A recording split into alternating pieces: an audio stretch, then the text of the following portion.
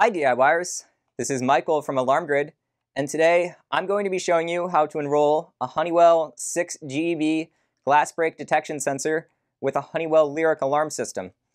The Honeywell SiXGB, it's a glass break detection sensor, meaning it listens for the sound of broken glass. This is an encrypted sensor, so it has some added wireless security.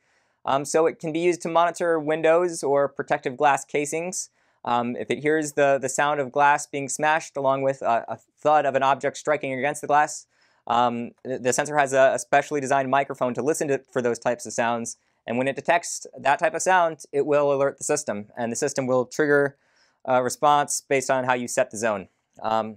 So we have our sensor here, and we're going to be enrolling it today. The first thing I want to show you when it's not enrolled, and by the way, to get it off the back plate, you press against it, and then you can just twist it counterclockwise, the sensor. And then you can see the LED light, it's blinking green quickly to indicate that it's not enrolled.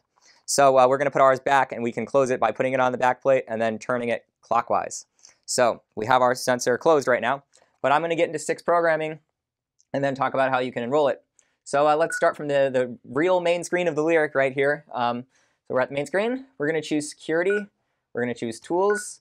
And then we're going to enter in our installer code, which ours is at the default of 4112. And then we're going to choose Program, and we're going to press the down arrow, and we're going to go to SiX Programming. And now you have a few options for enrolling the SiXGB. If you're using it for the first time, there'll be a battery tab that you can pull to power on the sensor, and powering it on will send a signal.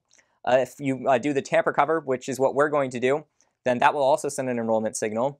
If you used the sensor before, you can open up the sensor and insert a fresh battery into it, and powering it on will trigger the enrollment signal as well. So the Lyric's in its listening mode right now.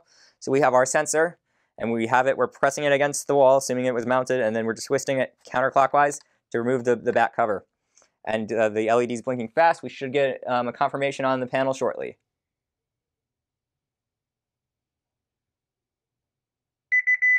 And there we go. So we have our SiXGB. And if you see the LED, it's now blinking slowly to indicate that it's enrolled with the Lyric system. And just to avoid any more trouble, we're going to close the sensor here.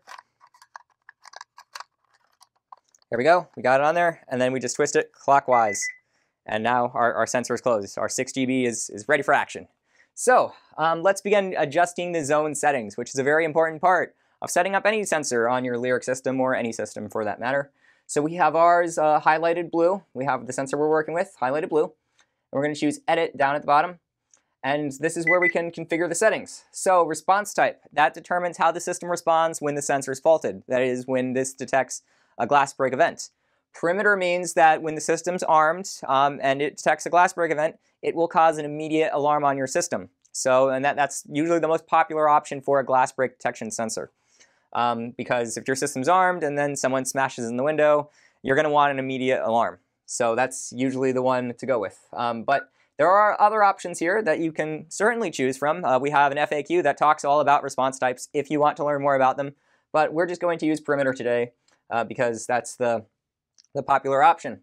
We're going to have our chime disabled because we don't necessarily want a sound emitted from the panel, a notification sound, just to let us know that our window has been smashed. So we'll keep our chime disabled. And voice descriptors, so those are actually important.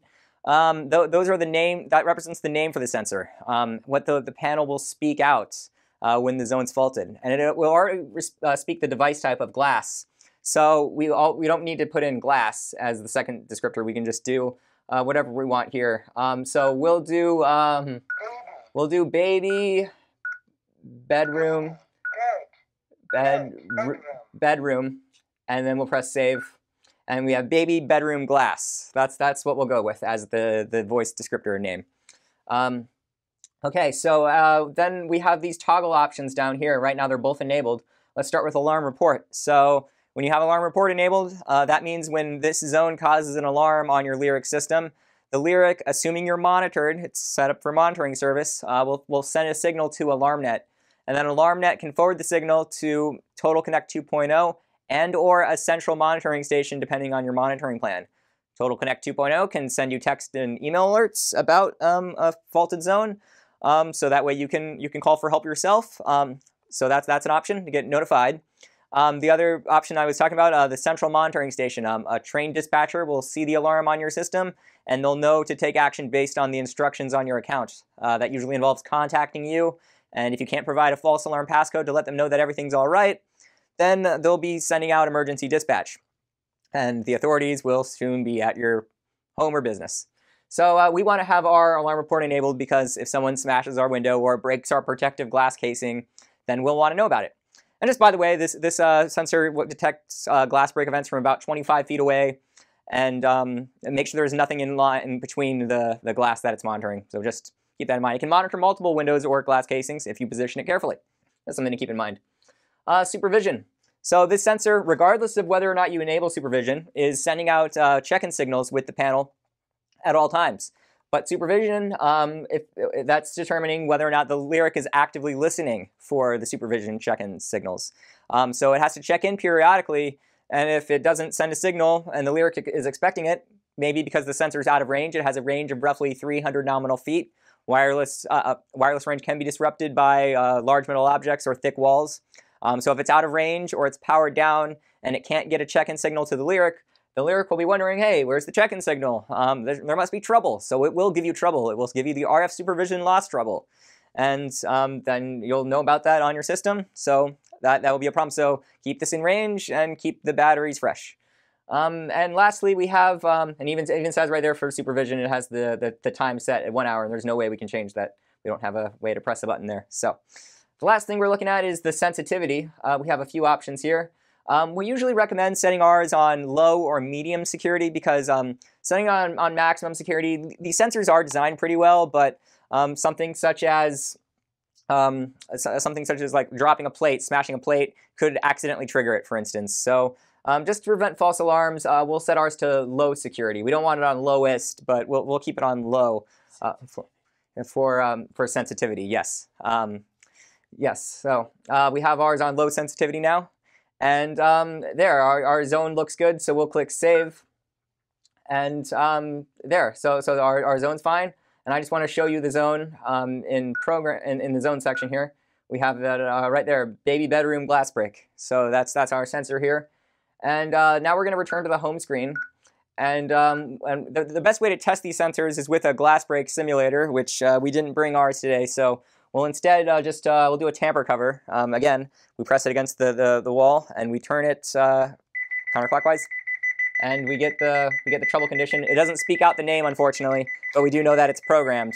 We're just going to close that, and we have to disarm with our master code to get that to go away. Not ready to arm. Check the zone. We'll do a double disarm there.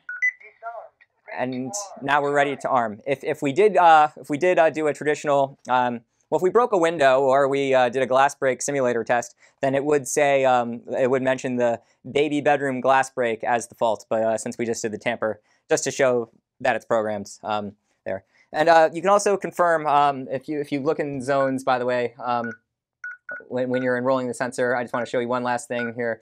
You can see that it has the serial number, the MAC address for the sensor, right there at the bottom, and you can confirm it by checking the sticker on the device if you want to really make sure that you have the right device program. So just something to keep in mind as you're programming, if you're programming a large number of sensors. But we have ours successfully enrolled, so we're happy now. And we'll get back to the main screen here. There we go. So that's how you enroll a Honeywell SiXGB with a Honeywell Lyric Alarm System. If you have any questions about the Honeywell SiXGB, about glass break detection, glass break simulators, or about alarm monitoring services, send an email to support@alarmgrid.com. If you found this video helpful, make sure to give it a thumbs up below to like the video, and remember to subscribe to our channel for updates on future videos. We hope you enjoyed the video. Thank you.